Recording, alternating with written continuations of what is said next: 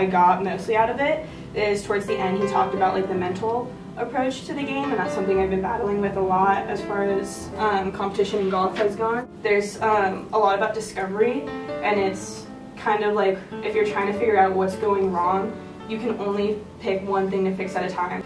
Focus on just working on your grip for a little bit, or focus on just working on your tempo, so you can kind of figure out like what you really need to focus on.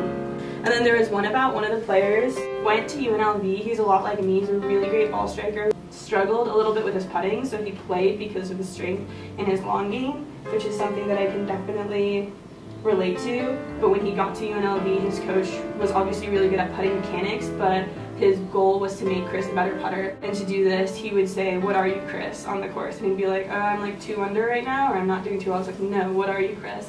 And throughout like his 4 years of college, he learned that his answer was, "I'm a great putter." So every time you saw him, "What are you, Chris?" "I'm a great putter." And it kept like reminding him and like making him know that he's a good putter, and now he's one of the best putters in the world. There is this quote that I really like that says, "You may have goals, but remember life happens in between goals."